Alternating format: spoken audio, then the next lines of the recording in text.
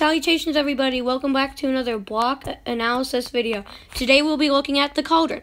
The Cauldron was released in beta 1.9, pre-release 2, and you can actually fall inside it if you get lined up right. Perfect, there we go.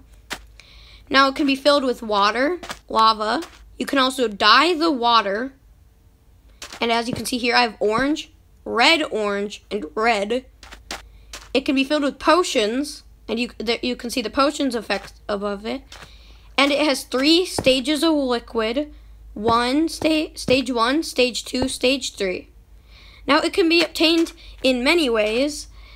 One way is that you can find it in villages, in the leather worker house. You can find it in the basements of igloos, and you can find it in witches' huts filled with potions.